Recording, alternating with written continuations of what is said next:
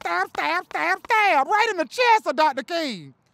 Had Dr. King in the hospital for weeks. I didn't know, maybe you... Be Daht here on the streets of Greensboro. And today, I'm at St. Matthew's United Methodist Church. You see the church? Let's talk about one of the most polarizing civil rights figures in history. Reverend Dr. Martin Luther King Jr. Because all of y'all swear y'all know Dr. King, don't you? Oh yeah, I know Dr. King, I know Dr. King. You don't know Dr. King. You just know he had a dream. Did you know that he wasn't even born Martin King? Dr. King was born Michael King.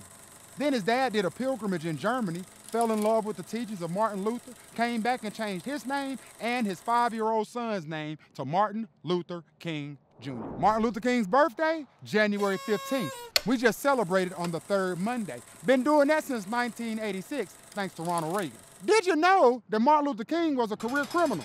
Yes, locked up 29 times and sent off to jail for it. But he was also a genius. Martin Luther King didn't even go to high school. Went from middle school straight to Morehouse College at the age of 15. We do know that Dr. Martin Luther King was assassinated in Memphis, Tennessee at the Lorraine. That was the second documented assassination attempt on Dr. King's life. In 1958, a woman came up to Dr. King at a book signing and says, "Excuse me, are you Dr. King?" "Why, yes, sister.